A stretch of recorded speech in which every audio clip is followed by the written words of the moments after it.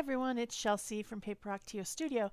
Today I'm sharing with you a whimsical witch illustration that I did, and basically I was experimenting with some pastel paper from a pastel paper pad.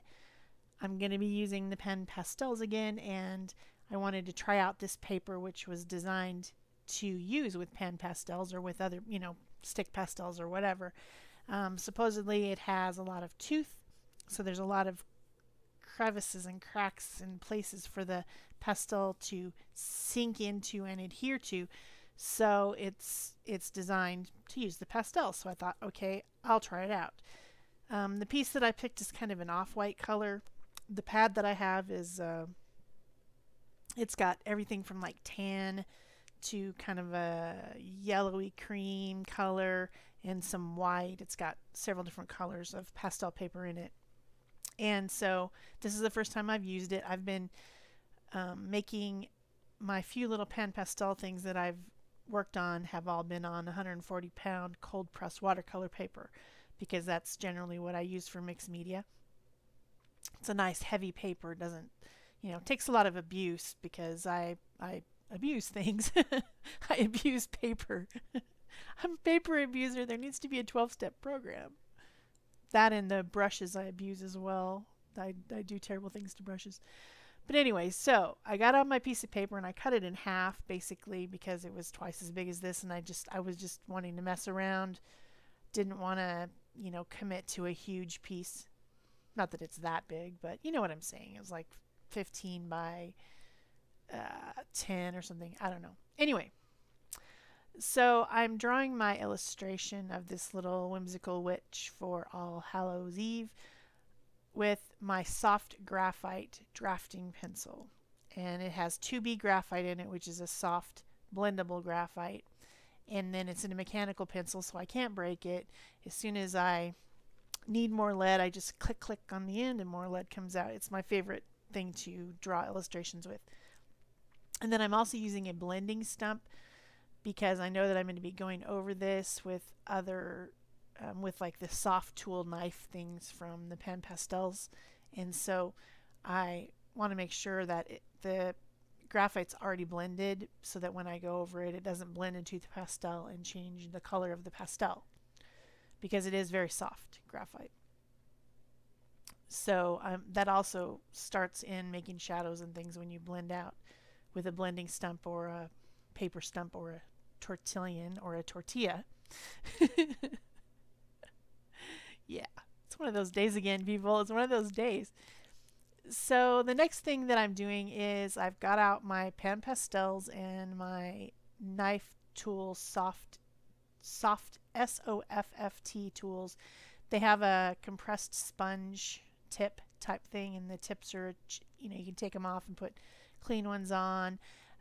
When you want to change colors, you can just clean off the color that you have onto a paper napkin, just like rub it off, and it comes pretty clean enough for you to change colors.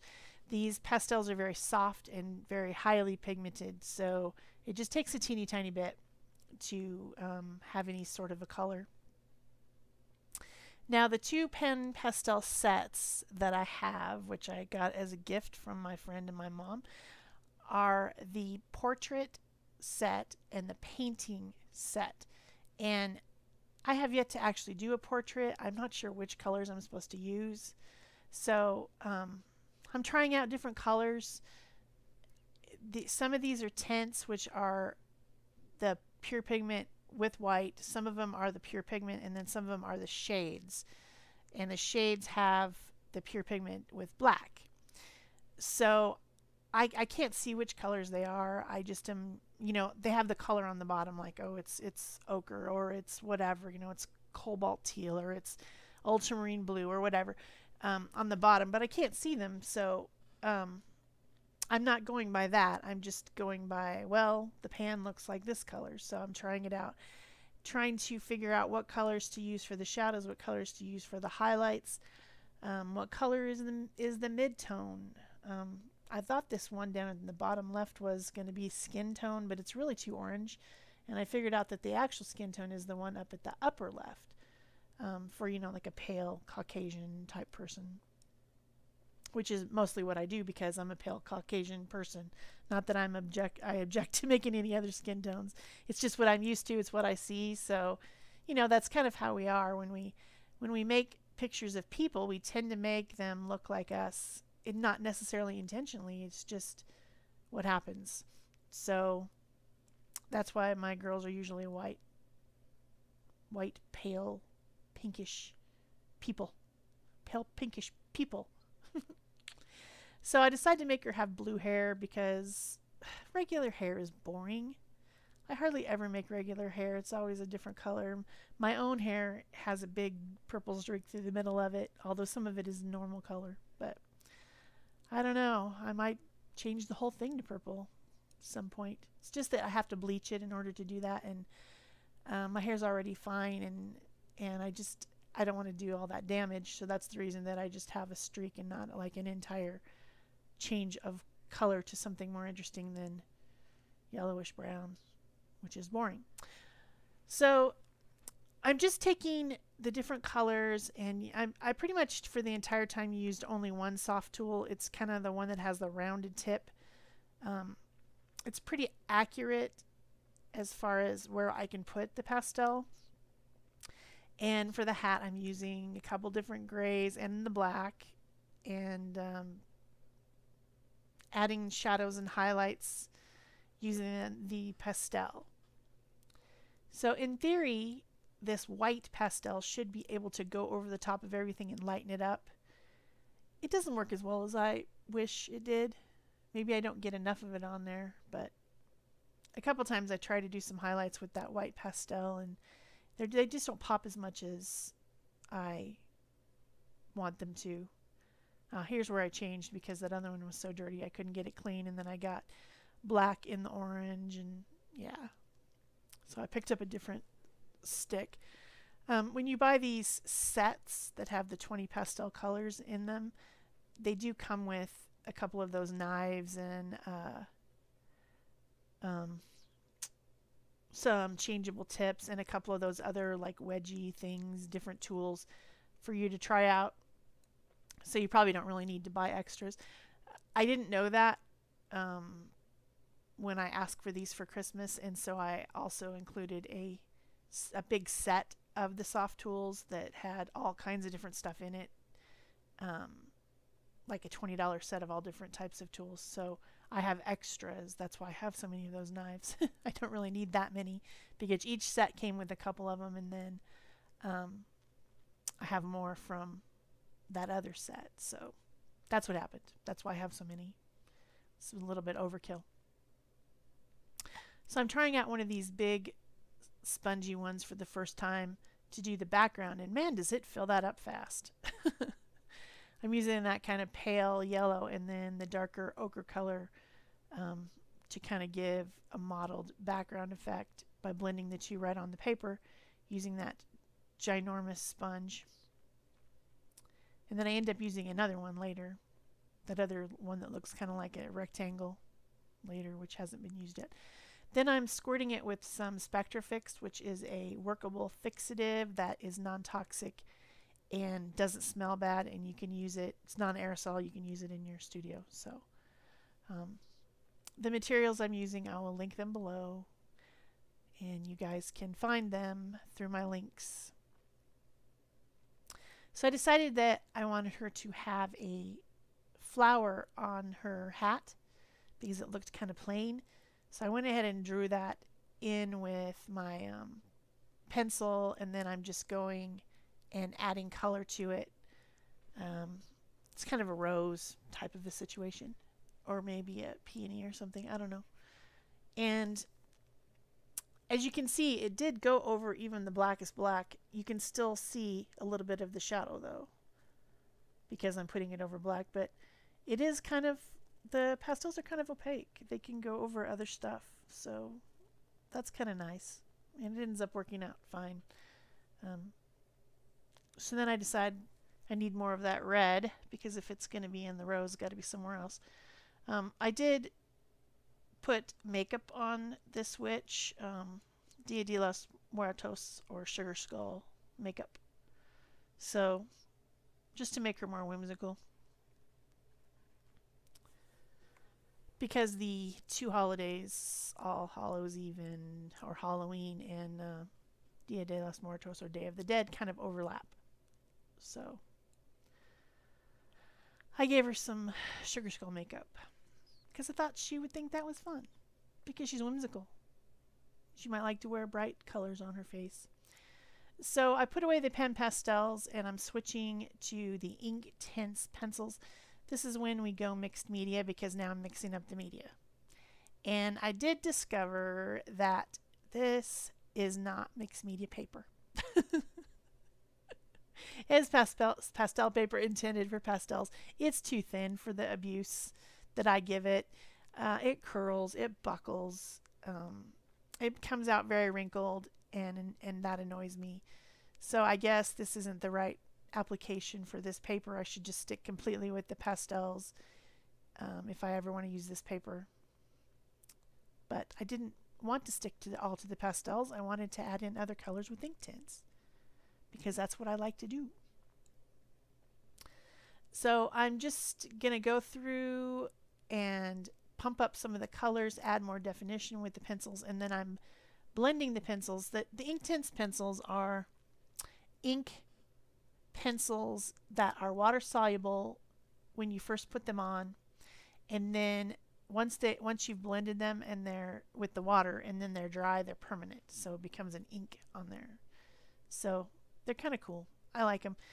And so I'm putting them in places and then blending with a water barrel brush, which is, it's a synthetic brush that has water inside of the handle that just keeps it moist all the time. So I like those too. I use those quite a bit with Neocolor 2s and these type of things. And then I'm also using my white and my black Posca pens. These are the fine tip Posca pens, and I'm an illustrator. I put black lines around everything. That's just how I roll. So I'm doing that as I go as well. I'm adding black lines to define things. I wonder if I'll ever outgrow that. I don't know if I will. I like it. I like black lines around things.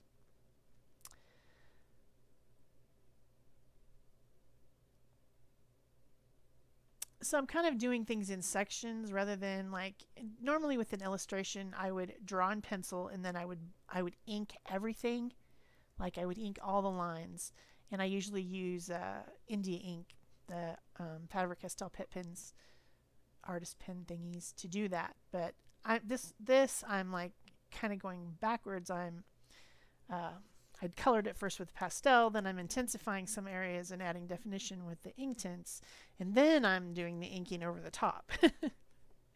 So a little bit different than what I normally do, but it works perfectly fine for this application.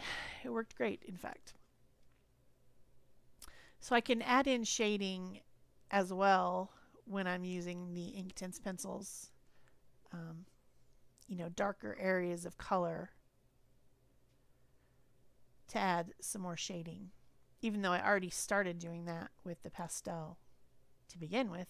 I'm intensifying it with the Inktense because it's intense Inktense. Say that 10 times fast. When I've completed this project, I'll probably post it in a Facebook group that I belong to called The Gypsy and the Witch, which is the YouTube creators Rita Marie and Callie Black. They run that group, and they have monthly themes, and this month the theme is All Hallows Eve. So probably post it in there as well as just on my regular Facebook feed.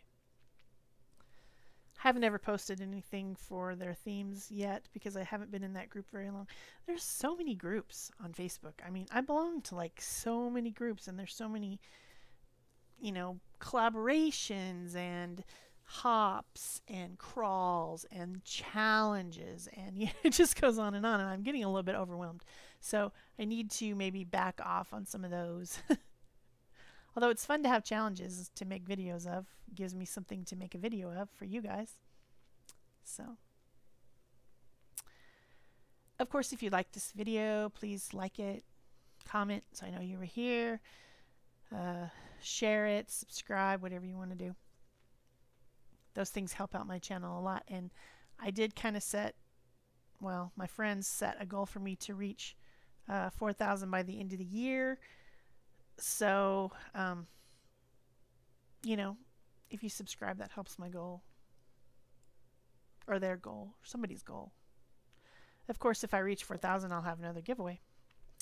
Personalized art giveaway again, and it'll be 4 times.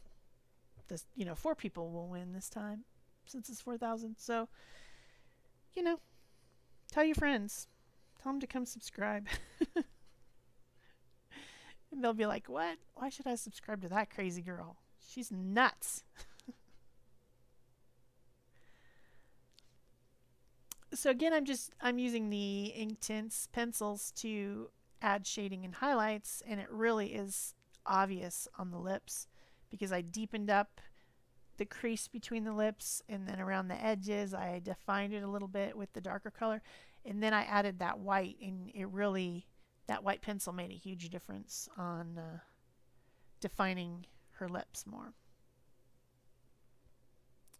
And on the vines on her cheeks, I never even colored them with pastels, so I've got to color them with the pencils, which is easy. The one thing about the pastels is that the smallest tool, the most, the one that has the most definition is that little pointy one, and even it doesn't have a whole lot of, you can't precisely apply color in a very small space. So that's the reason that I tend to want to then put something else over the top. And of course, it's mixed media, which is what I do. So I am not shy about mixing up everything and throwing, this in with that. It doesn't bother me at all. I like it that way. So she has a marigold on her chin. In case you were wondering what that is, it's a marigold. I promise it is. Not sure I know how to draw a marigold. That's what I'm saying.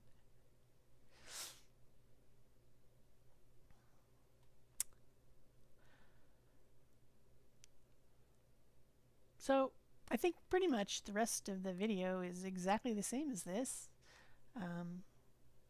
Adding highlights, adding shadows, adding definition with the Inktense, blending it, then adding the black fine tip Posca pen, and then at the very end the white fine tip Posca pen.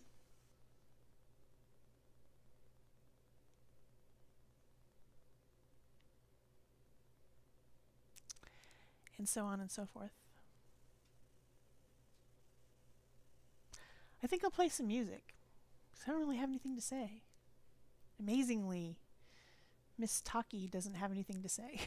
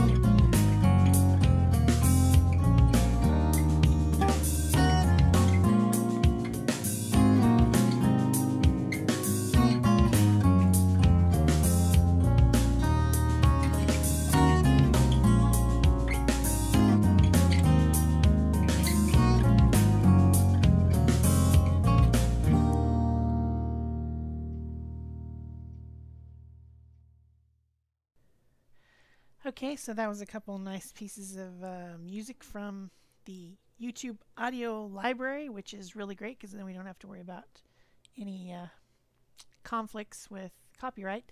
And this is where I'm finishing up with some stenciling and pan pastels. And that worked out really great. So that's it for me. Thanks. Bye bye.